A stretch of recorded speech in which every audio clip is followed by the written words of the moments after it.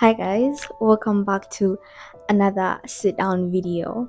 I'm sure if you see me sitting down, you know what type of video this is. I already made like an introductory video about like these faith talks I'm going to be doing once in a while. I know I said weekly,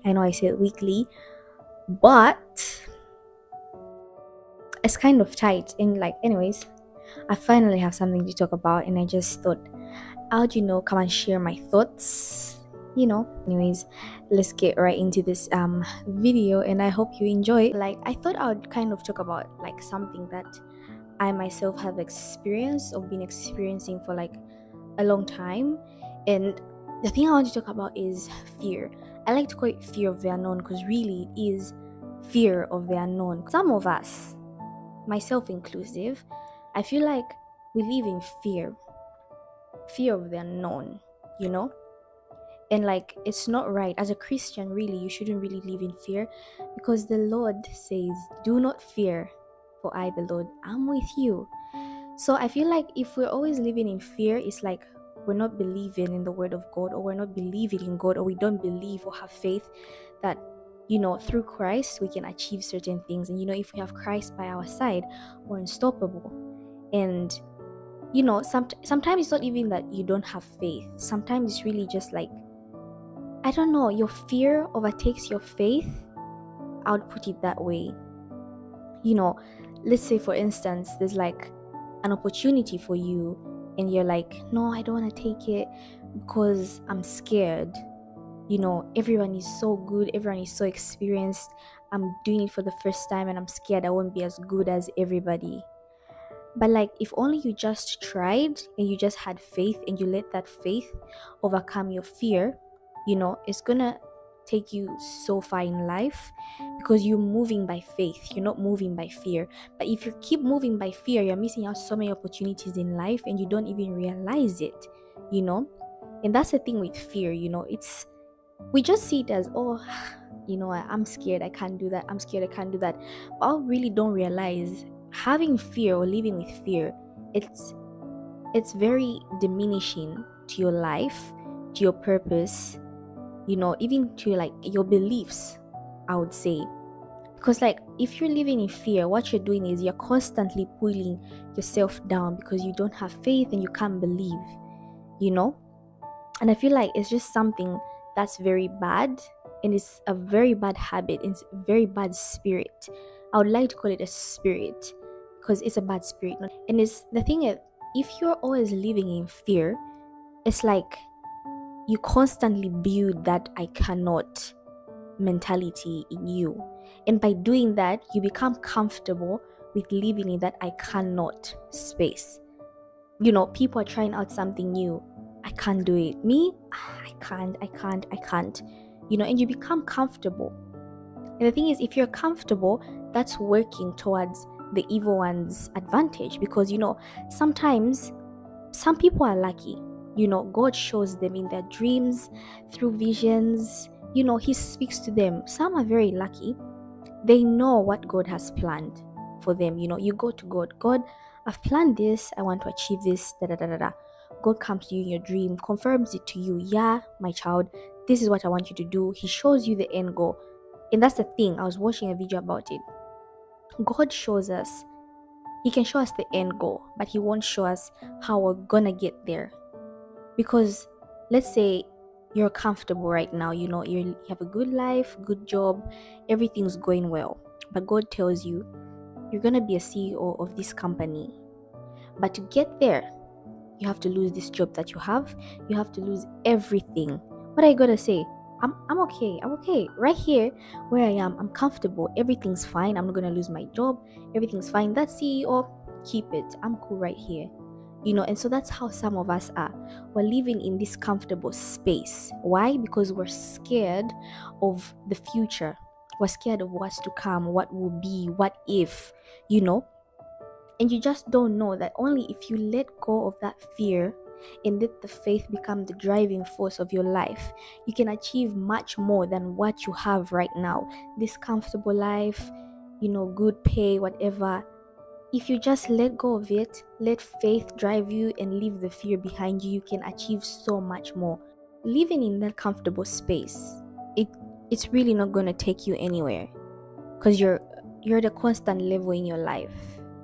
Again, because you live in fear, you just cool with where you are. You don't want to see what could be, because you're scared of what if. Let me put it like this.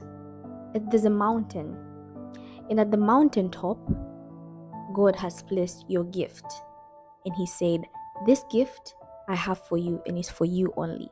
And you're at the bottom of the mountain, flat surface and whatever, everything's okay. You have water, you're just sitting down looking at the mountaintop. You have the trees around you, the shade, you're comfortable.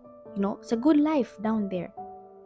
But like God has shown you, at the mountaintop, there's something for you. There's a gift for you. You don't know how you're gonna get there, because God has shown you the gift, but He hasn't shown you how you're gonna get there. Why? Because the God we serve really doesn't like people who are lazy. Because it's not like you're gonna sit there and wait for God to bring that gift for you. It's not going to happen. What He wants you to do is to work towards getting that gift. And throughout the process, He's going to strengthen you and make you grow. You're going to learn so much. It's not, He didn't say you're just going to walk or climb the mountain and you're going to get there, get your gift. And no, there's a reason He wants you to get there, because He wants to make you grow in your strength, in your belief, in your Christianity, in your faith and everything. So let's say the gift is up there, you're seated down at the surface, everything is comfortable, the shade, the water, and then you want to get there, but you look up, you're like, I'm scared, it's too high, and you're going to continue living in that I'm scared. You look at it, I'm scared. By saying I'm scared, you're making yourself comfortable with living in the I'm scared mentality, the fear. You're letting the fear overtake the faith. Let's say you get the courage, let the faith start overtaking the fear, and you're like, you know what? Let me get up and let me start doing something to get to that gift that God has prepared for me. You start climbing the mountain.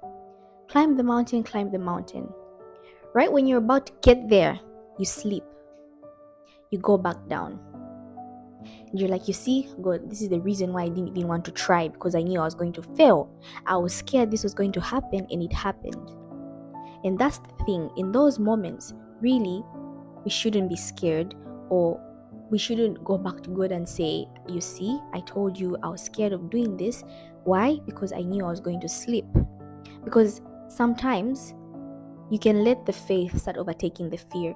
But what God wants to do is God really wants to test you, and He wants to test your faith to see if really you're actually growing, or it's just you saying this, yeah, I'm letting the faith overtake the fear. You can say something, but to work towards that one thing is another thing. So by God letting you sleep just right when you're about to get to the mountaintop is Him testing you, Him testing your faith to see how you're going to deal with these challenges that are going to come about. So if you go to the mountain, if you go down the mountain, you sleep, you're back to square one, and you go with the God, you see, this is why I didn't want to try mentality.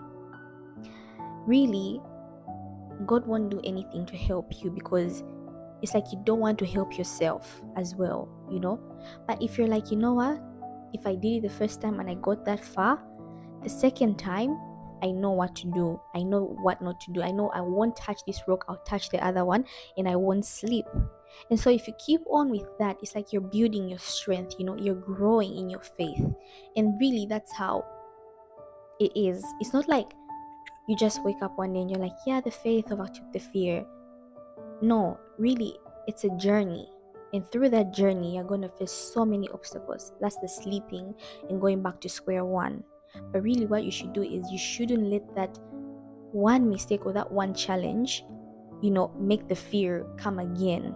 What you should do is let the faith grow even stronger for you to push back 10 times harder, And if you begin to do this in life, honestly, you're going to see a change in your life, because you won't be afraid to do anything. You won't be afraid to try out opportunities. You won't be scared. You're going to live by faith. And by doing that, it's like you become a threat to the evil one, because now he has no advantage over you, because you've gone from that person who was like, I see what God wants for me, but I'm scared of how I'm going to get there. So you know what? I'm just going to sit here and I'm going to stay in this comfortable space. And the evil one's looking at you like, yeah, stay like that.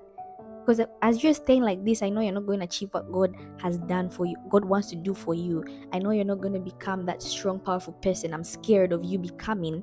So I'm going to let you stay here, stay in this comfortable space, stay in this mentality. But when he starts seeing that you're growing in your faith, you're strengthening your faith, and you're working towards wanting to achieve that one goal, despite the challenges and despite everything, you become a threat to him, because now he's seen that no matter what, no matter the challenges, come rain, come sunshine, you're working towards achieving that one thing. And that's a threat to him, because he's seeing that you're becoming this strengthened person, this powerful person that God is building you to be, so you can achieve that one thing he's planned for you. So really, all I'm trying to say is, we live in fear, and it's normal. It's normal. I'm not saying it's not normal to live in fear, or if you live in fear, there's something wrong with you. No, I myself, honestly, it's something I've really struggled with for a very long time. I'm not saying I've stopped struggling with it, but I'm working towards that one thing. That's been my goal this year. Do not live in fear. When you're scared, when you feel so scared to do that one thing, that's when you should do it, because there's a reason you're scared. You see, it's big, it's ambitious, but just try it. So all I'm saying is, we really shouldn't live in fear. We should work towards letting the faith overcome the fear. And even if it doesn't go right, it's like, at least you tried. You won't live in regret. You'll be like, God, you know what? I tried.